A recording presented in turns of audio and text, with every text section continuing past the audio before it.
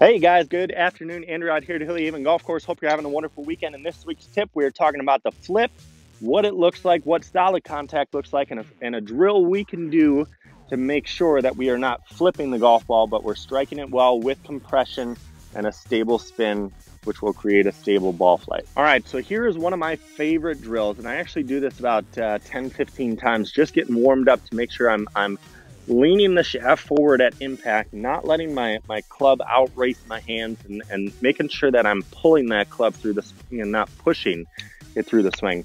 We want to pull it. If you've ever backed up a trailer, or if you've ever tried to push a dresser across the carpet, you know that pulling something is much easier to control that object versus pushing it.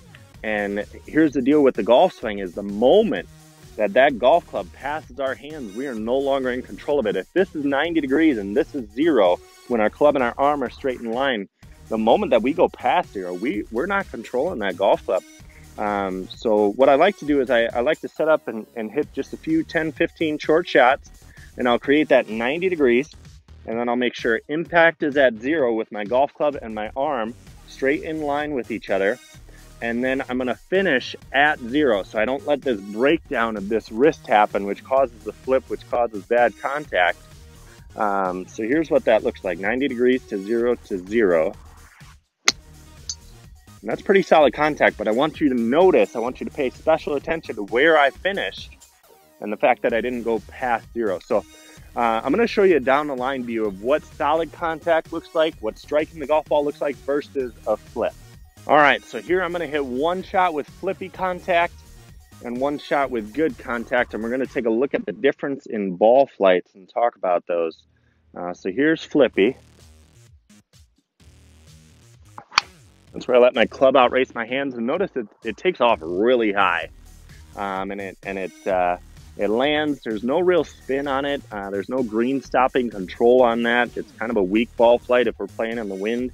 It's really going to be influenced by that wind, versus if we lean that shaft forward and we don't flip and we don't go past 0 until long after we've ever hit the golf ball, it's going to take off a lot more gradual, and then it's going to climb and then fall with some good amount of spin to be able to hold those greens. So here's what solid contact looks like.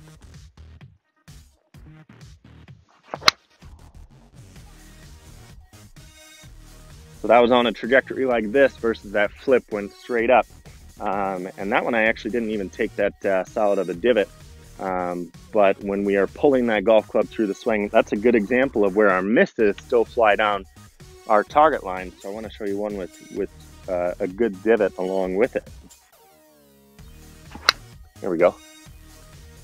It takes off like a missile, but still, when you watch tour pros hitting out on the range, their ball climbs. It doesn't launch straight up right off the get-go. So encourage you, try that drill. Make sure we are not letting that club outrace our hands too fast.